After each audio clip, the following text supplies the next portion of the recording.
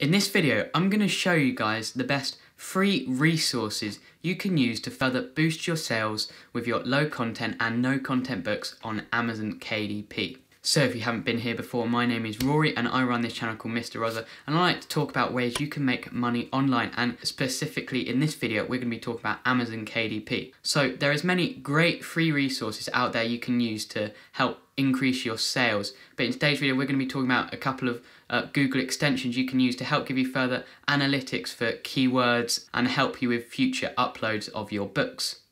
So if we jump straight into the computer, the first one we are going to have a look at is called AMZ Suggestion Expander.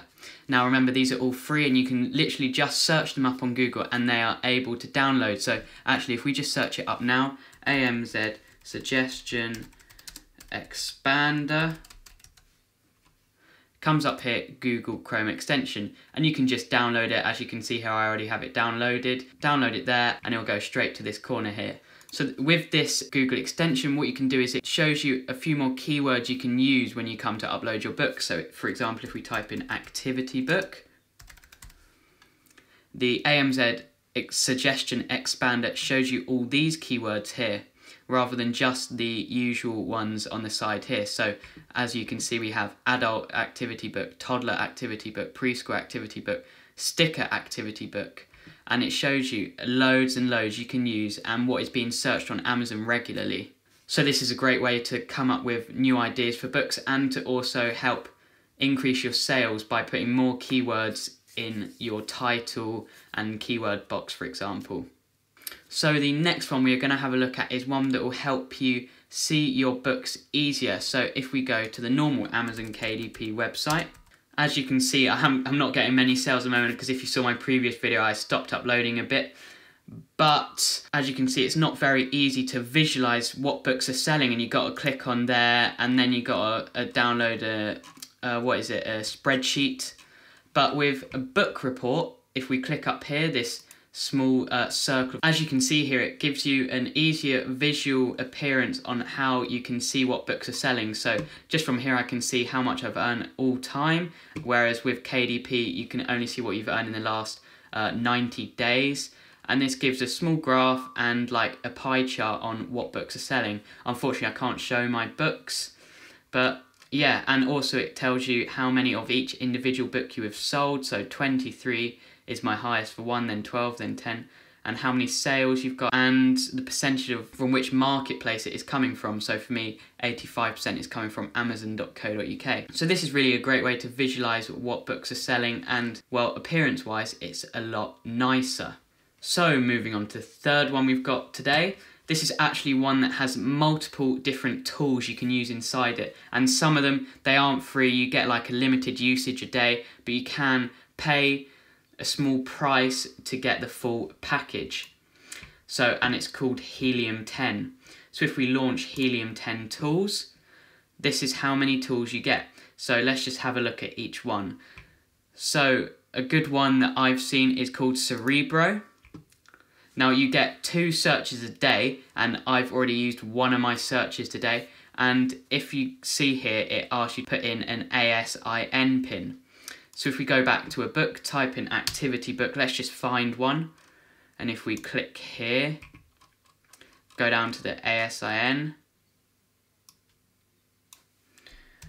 copy that, and then go back into Cerebro, paste that, search, and then get keywords. It shows you the book there. The total keywords, the sponsored keywords, the organic keywords, and the Amazon recommended. And this is the great bit. If we scroll down a bit further, it shows you the keywords that are being used and the search volume it is getting and the competing products. So as you can see here, there is less than 10,000 competing products and it's getting a search volume of 354. And then if you keep scrolling down, you can have a look at what keywords you can use in your book. So if we have a look, let's try and find a good one. So we're looking for one probably less than 1,000, which would be great. So there's one less than 1,000 here, search volume of 394, that's all right. If we keep scrolling, And as you can see here, look at this. 20,000, less than 20,000, which I know is a lot, but look at the search volume for that, 17,069. So activity books for kids ages 4 to 8, that is something you could use. I mean, I know there's a lot of competing products, but look at the search volume for that. It would make it a lot easier for people to find your book. And I mean, even that one, colouring book for pre-K, 394, that's still a good score for less than 1,000. So you can go through each books. I know you only get 2 search a day, but if you upgrade for the unlimited, let's just have a look how much that is. It is actually $97 a month, but that is to get all of them. And yeah, as you can see, there is loads and loads of different tools you can use. Some of them you have to pay for, but some of them are free, you can use right away. So let's just have a look at some of these. So Trendsetter, quickly and easily analyse products you are considering source and determine their seasonality. Frankenstein, most powerful Amazon keyword processor. I mean, these are all great things you could use to help boost your sales. And I know another one that Helium 10 use if you search up a book. So let's just search up activity book again.